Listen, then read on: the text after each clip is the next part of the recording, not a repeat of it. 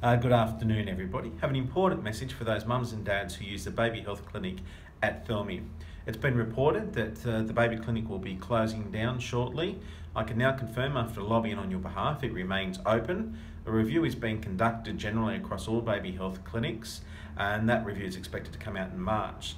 In the meantime, I'm asking all parents to utilise the Baby Health Clinic to demonstrate to the bureaucrats that it's still being used. I know it's needed, you know it's needed, that's why you've been telling me, and I'll continue to lobby on your behalf. But just to let you know that the Baby Health Clinic remains open.